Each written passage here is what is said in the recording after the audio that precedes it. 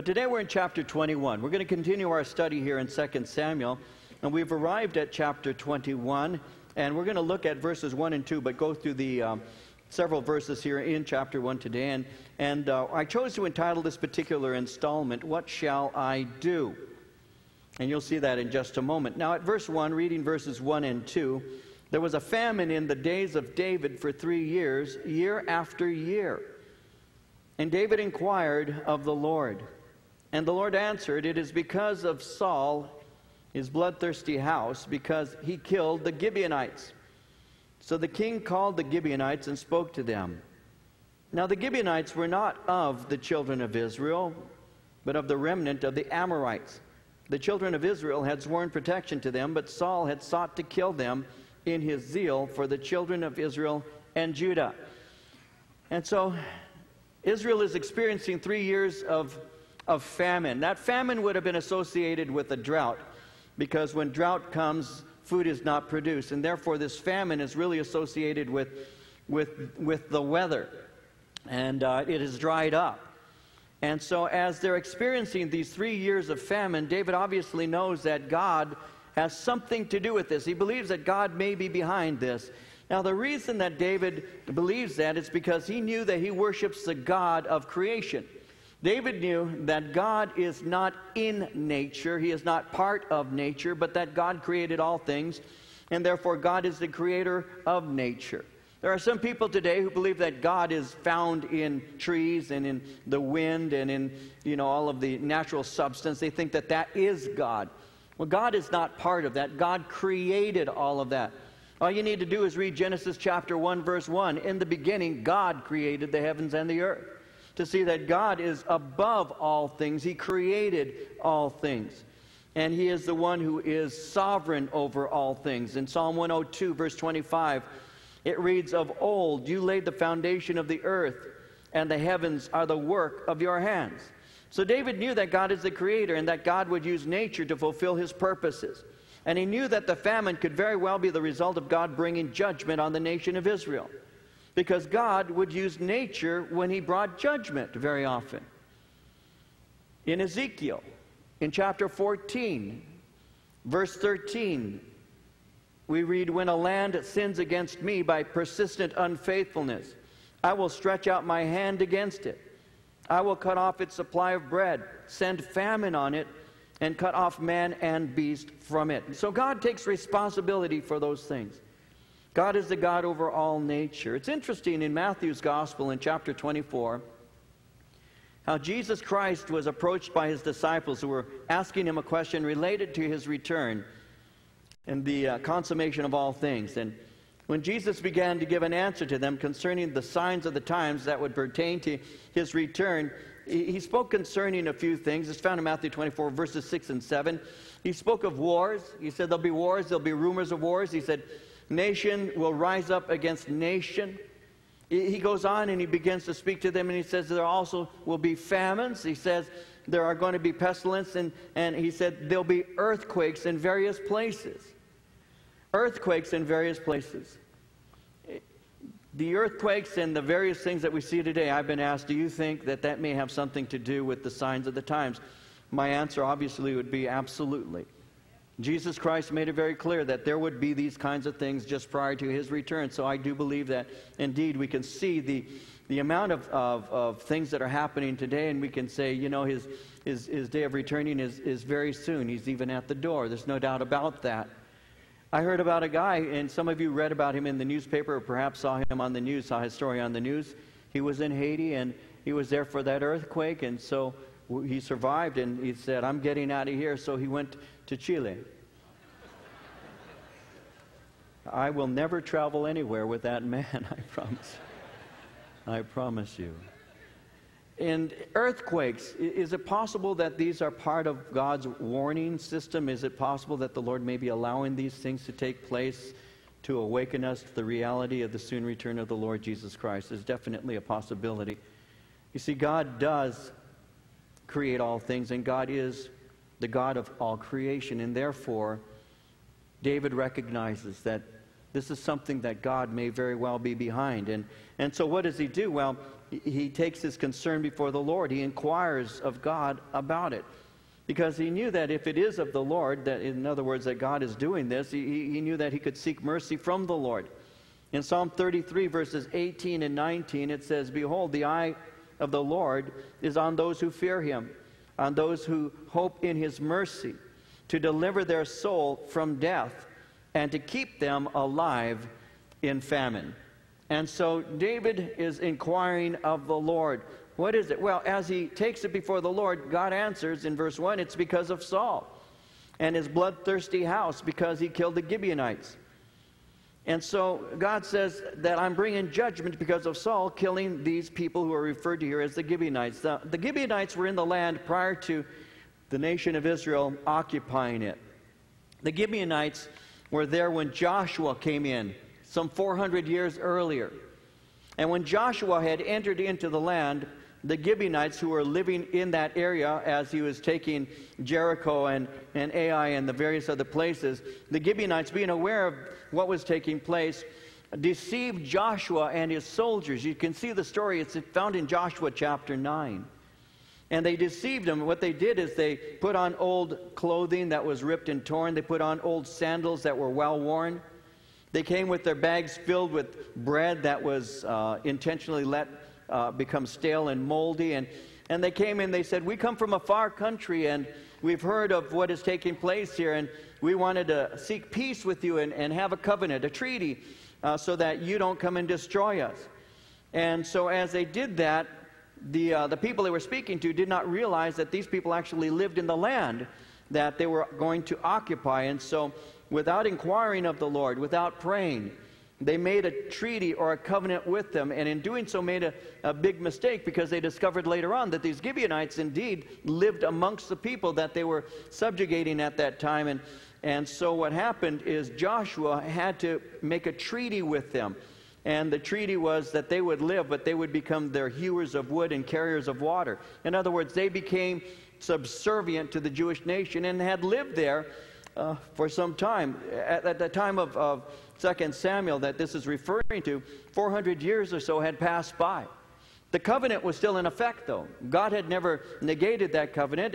And so what had happened is Saul, the first king of Israel, had gone and in his zeal had actually attacked them and killed many of them. And the Gibeonites are very upset about that.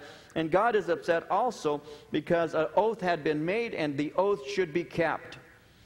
In the book of Numbers, in chapter 30, verse 2, the Bible says, "If a man makes a vow to God or swears an oath to bind himself by some agreement, he shall not break his word.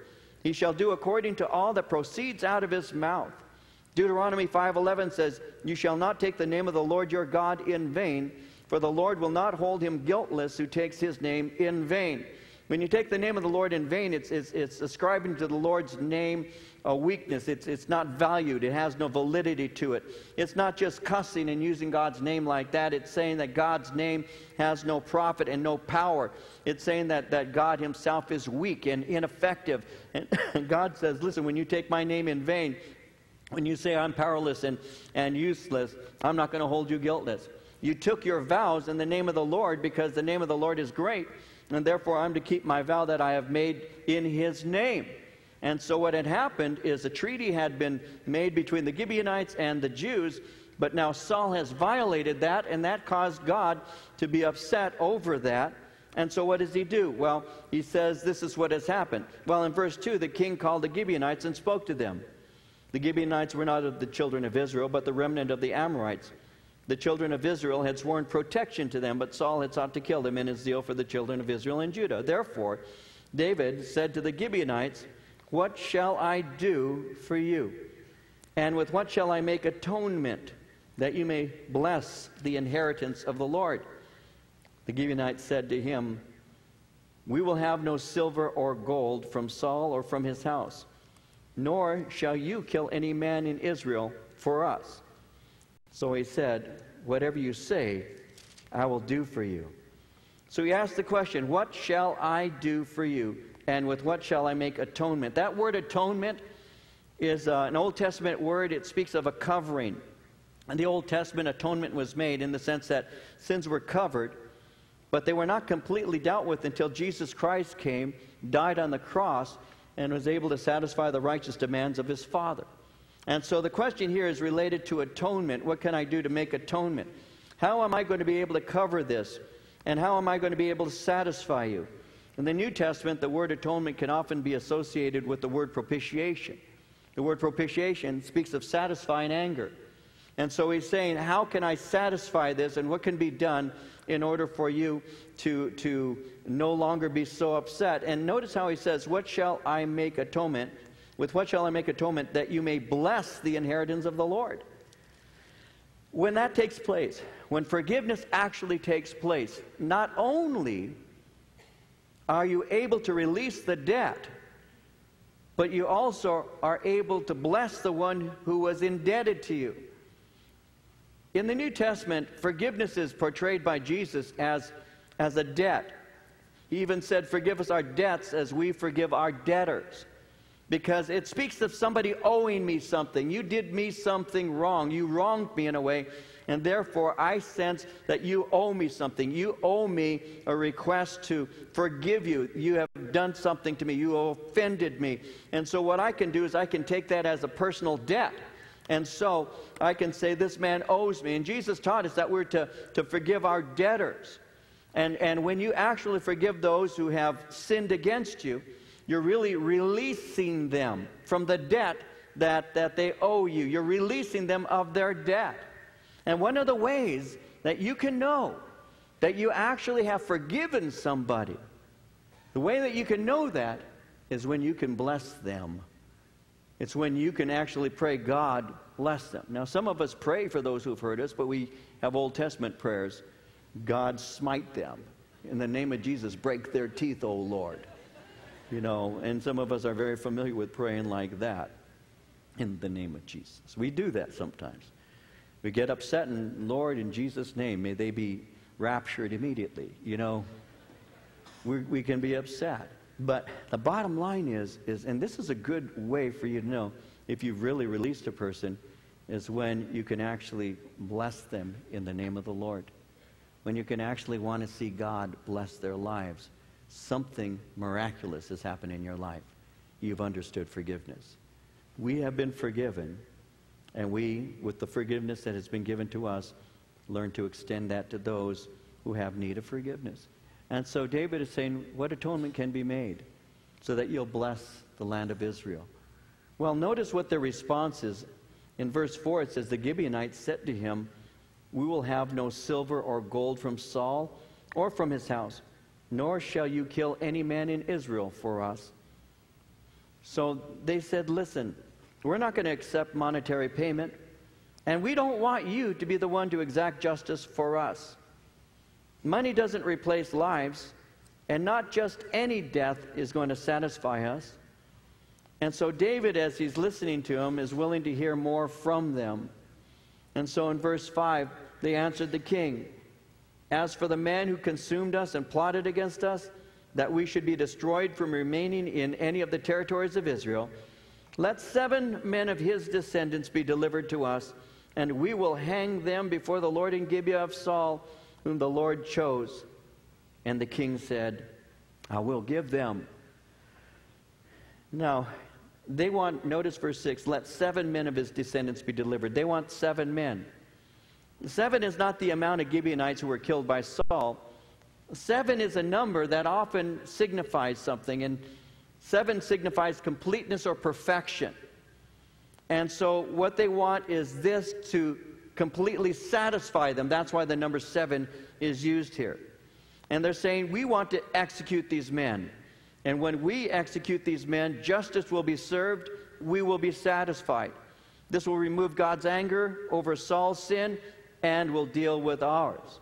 And so that's what we want. Deliver unto us 7 of his sons, descendants.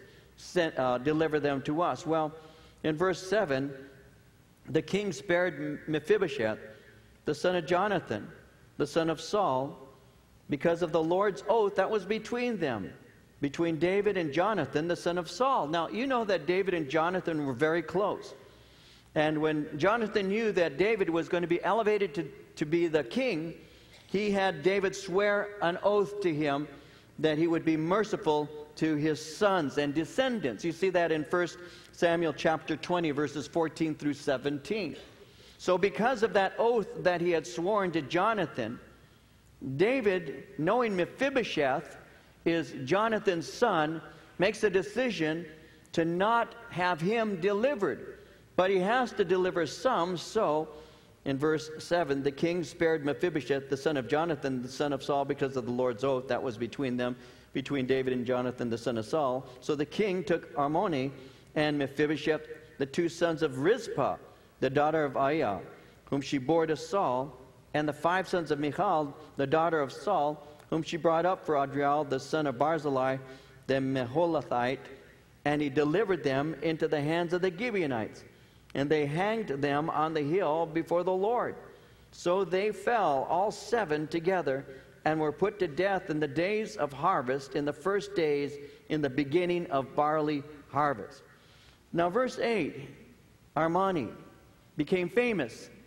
He made suits later on in life. And actually, that's just a lie. Armoni and Mephibosheth. Armoni and Mephibosheth were sons of one of Saul's concubines. Her name was Rizpah. And you see her in 2 Samuel chapter 3, verse 7. But you have some who are referred to as the 5 sons of Michal. Now, Michal was David's first wife. But these 5 sons were not born to her, because it says here they were born to her sister, a woman by the name of Merab. Merab is the one who had married Adriel, but she had died, and so she left her sons in her sister Michal's care.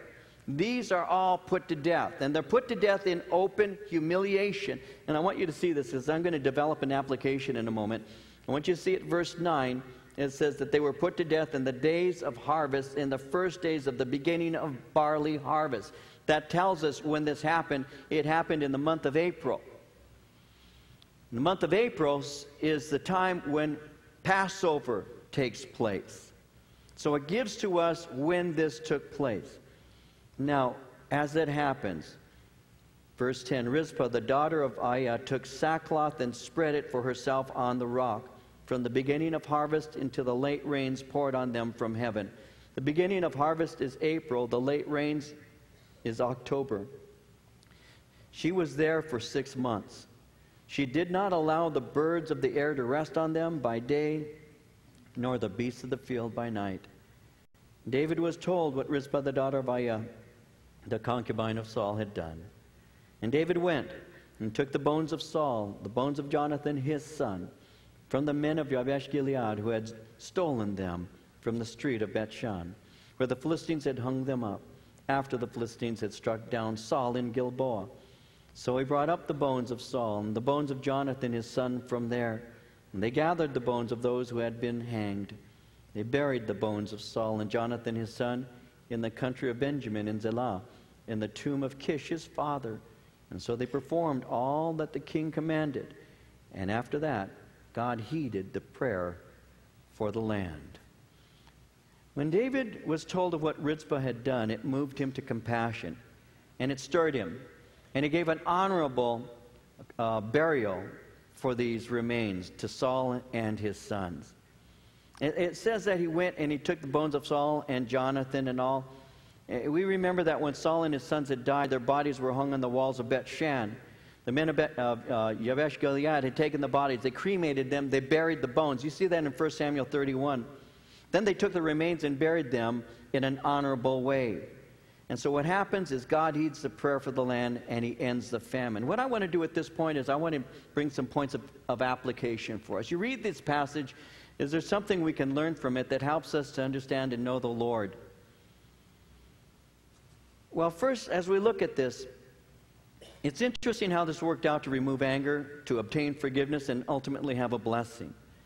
One, we see that God is angry. God is angry over sin. God is angry because his word has been disregarded and has been violated. A second thing we see is atonement.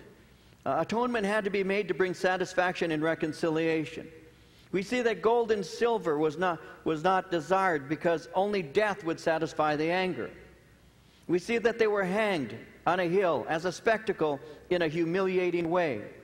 This took place around the season of Passover.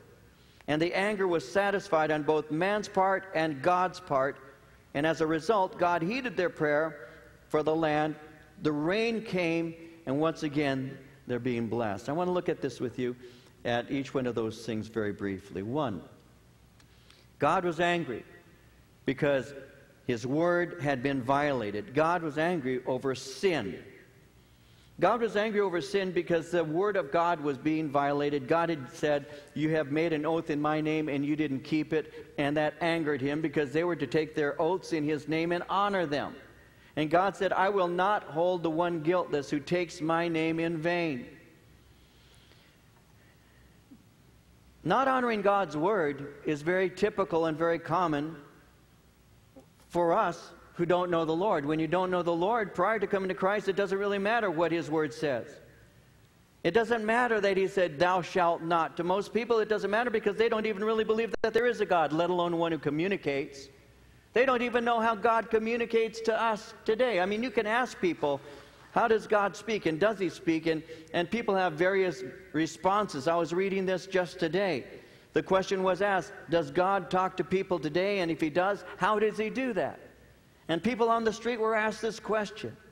One person said, I think God speaks to us in some way. You just got to listen close with all your senses. Somebody else says, and based on what I was taught as a youngster, yes, God speaks to people, but how He does it, I don't know. How do you know when He is? He can't be speaking to us all the time.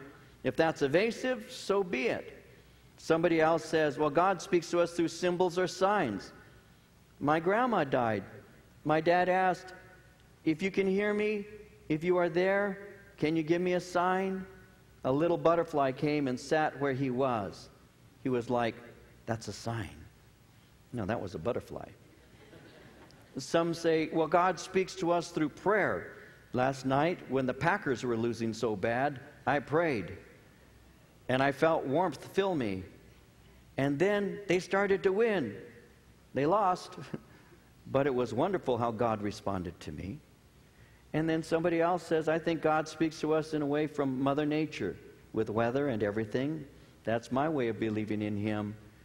And finally, one said, I personally don't believe, but I guess He speaks to us through the Hebrew Bible.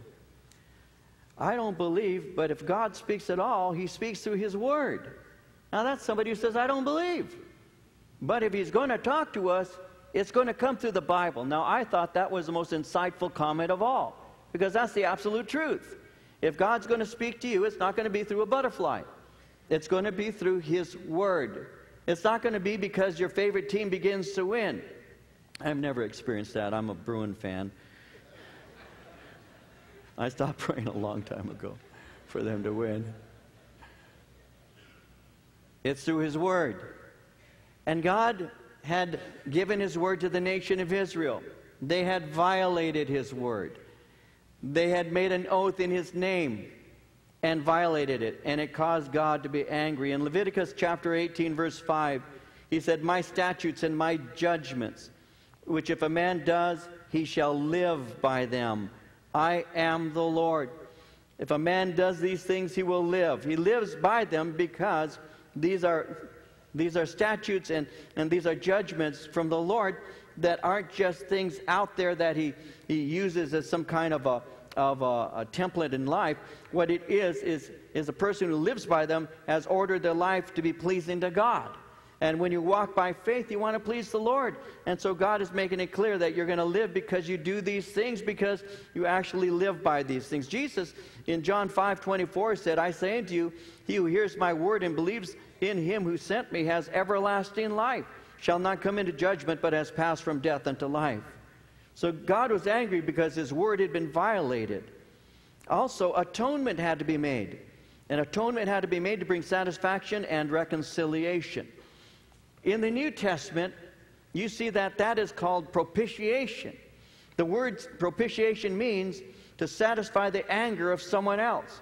Jesus Christ dying on the cross is the one who satisfied His Father's righteous demands. God's word says, do these things and live, but we can't do those things because I don't have it within me to even desire to do those things. If God says this is black, I say this is white. If God says this is sweet, I say this is sour. If God says this is evil, I say this is good. And I have an argumentative spirit with the Lord. It isn't until I am broken by God and I understand what God has done that I can finally have a relationship with Him. And the way that I can have His anger satisfied at me is not through righteous works that I've done, but trusting into the one who satisfied the anger of His Father. Because I used to think that God graded on the curve.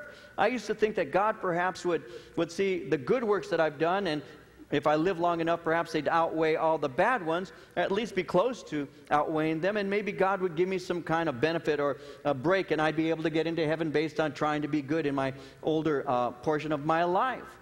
I looked at the 10 Commandments because I was taught to memorize them when I was 7 years old. And as I grew older, I realized that I had broken, one by one, 9 of those 10 Commandments. The only one that I did not break prior to coming to Christ was I had not ever killed anybody. Every other one I had violated.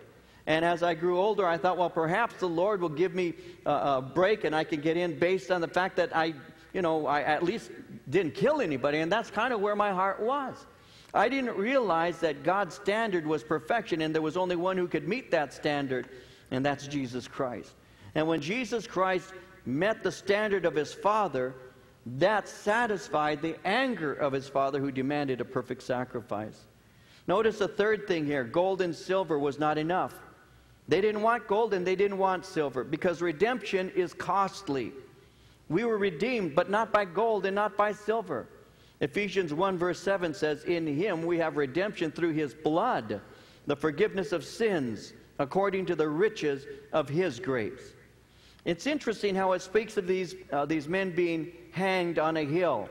That word hanged means literally impaled. What would normally happen is they would be put to death first, and then their bodies would be placed on a stake as an open kind of exhibit to those who would walk by and see them and know them to have been people who had broken the law. And it was a curse to be placed on a tree like that. And so they were placed on a hill and they were impaled in open. And so the public could see, and they were humiliated.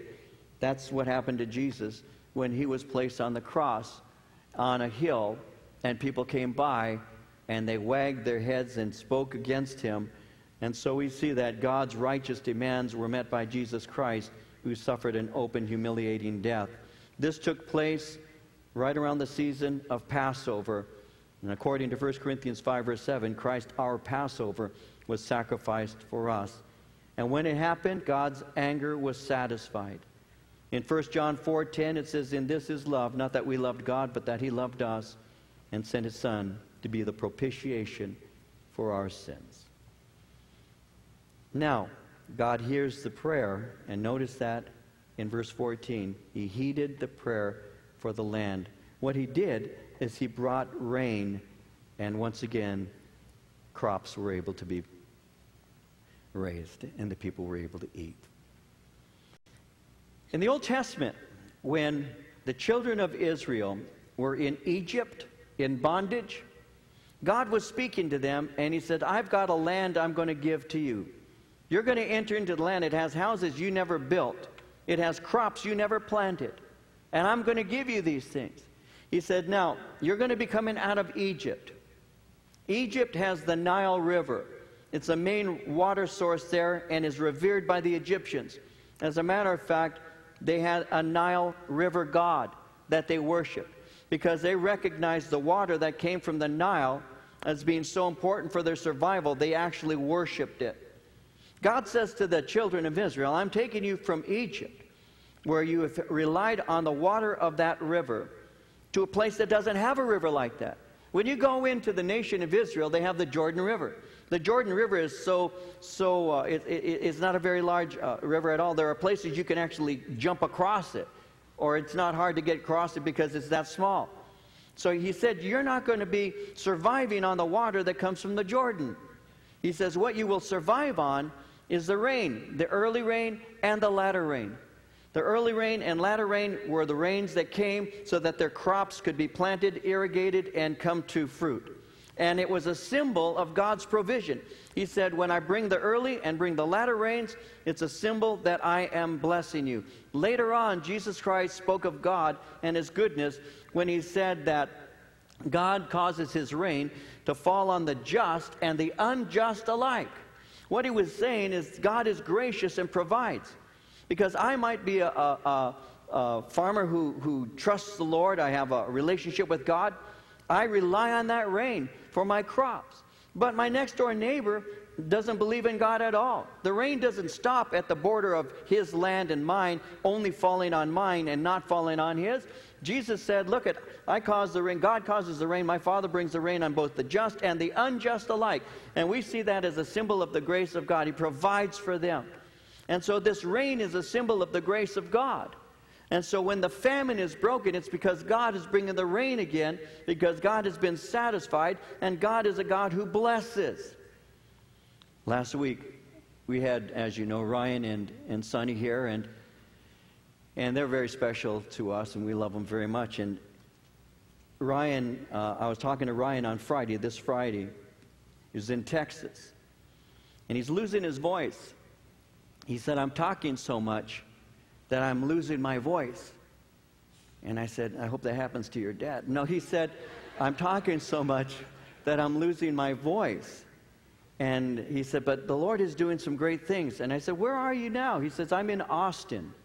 He says, I was in Austin and I'm on my way to Houston. He says, you know what happened last night?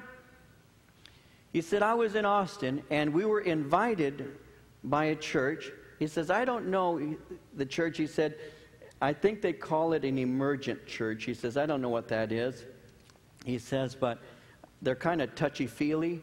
I said, yeah. And he goes, I was there. He said, and they had invited us and told us they have a youth group of about 100 kids. Can we come and speak to them? And he said, so we did. When we arrived there, he said, there were 1,000 kids there. We gave our testimony and shared with them, and over 700 of them came forward to give their hearts to Jesus Christ. And yeah, I think that's worthy of applause. Absolutely. Absolutely. We heard the testimony just last week of a young man who had run from God. His life was going downhill so fast. God has a way of when his demands are met, in the sense Jesus did that. When we simply say, Lord Jesus Christ, look at what you did. I believe God will take that famine and that dryness from our life, and He blesses us. And that's what happened here. That's what we are seeing taking place in this young man, Ryan and Sonny and the others who are finally saying, I'm tired of playing. I want to be real. I'm tired of being somebody who is only really extreme in the evil things of the world. Why can't I be extreme for Jesus Christ? And what we're seeing is God move in that.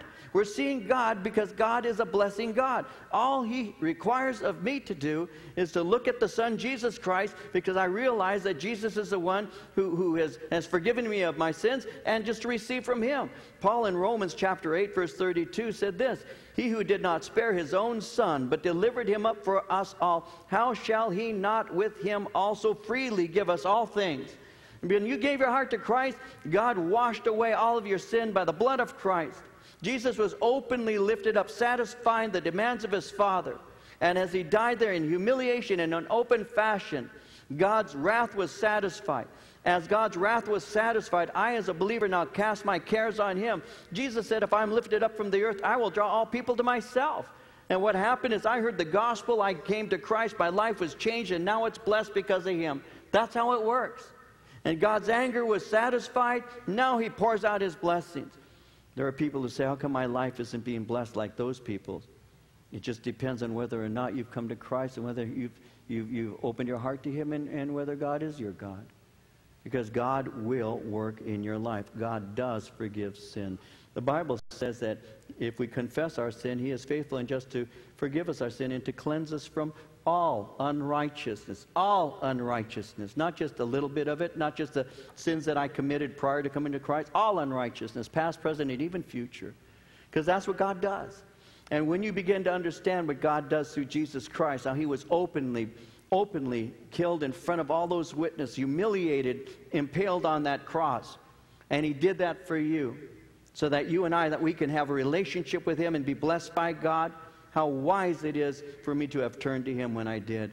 And look at what God can do in our lives. And I'm watching this with Ryan right now. I'm watching what God has done in that young man, and I'm excited and blessed to see that. But God can do that in whoever opens their heart to him. God can wash away all of your sin, cleanse you from all unrighteousness. And God will bless your life. That's what he does. Jesus satisfied the demands of his Father. It just wasn't any death. It wasn't just any man on a cross. It was God's Son on a cross, satisfying his Father's demands. And that's why we turned to him, because he is the only one who could do that. God doesn't grade on the curve. His standard is perfection. None of us is perfect.